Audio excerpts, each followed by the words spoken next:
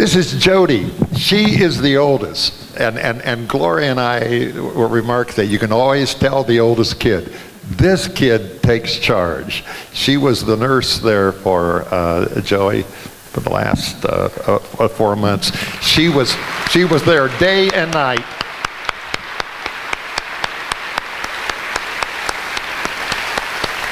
And all the kids were there, but this kid was there sleeping all night and doing what she could do. Jody, the oldest one, you take over. Is this tall enough for you? Yeah. Well, when Mr. Gaither called me the other night, he said, I'd like for you to come up and talk about Joey. And I thought, what in the world would I say about Joey that you hadn't already heard of? Rory's blogs have captivated so many people.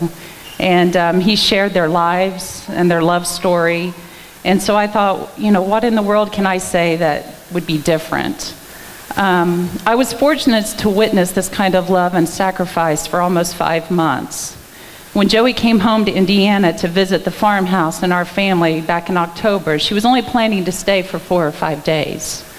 And during those days, we, my sisters, my mom and my dad, we all took off work to spend time with her and to just really try to take in every minute we could and also understand the severity of her diagnosis. Towards the end of her visit, Joey asked Rory if they could stay here, and then she turned to me and she asked if I would take care of her and be her nurse. For those of you who do not know, I am a registered nurse and I have been in an administrative role for the last several years at a hospital nearby.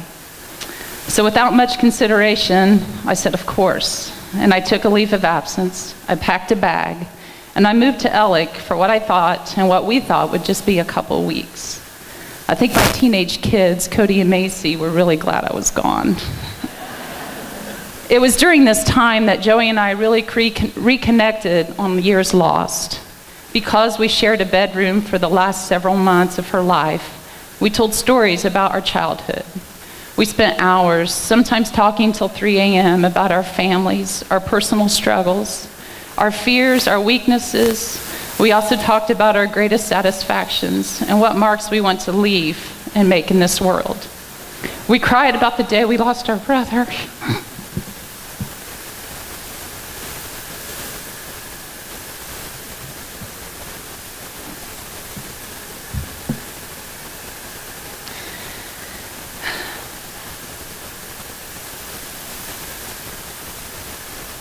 And how his death affected us in similar but different ways.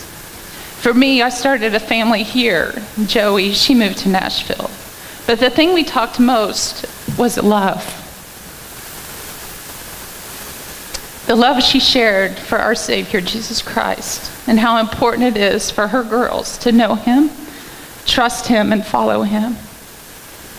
The love she had for Rory and her family. How she loved taking care and providing for them through cooking, raising chickens, having a garden.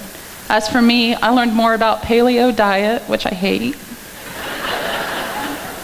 essential oils, and living off the land, organic style. The love she had for mom and dad and her 3 sisters and their families. And how after she gave birth to Indiana, she found and understand a different kind of love and sacrifice. The love she had for her career path and her fans, and even though this last year she was very weak, it was important to her that she still sing and witness to people. I will forever be thankful for the past 5 months. Joey has taught me so much about myself I never saw.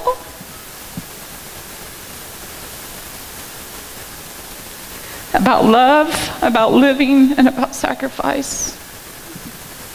So thank you, Rory, for allowing Joey to stay here in Ellick.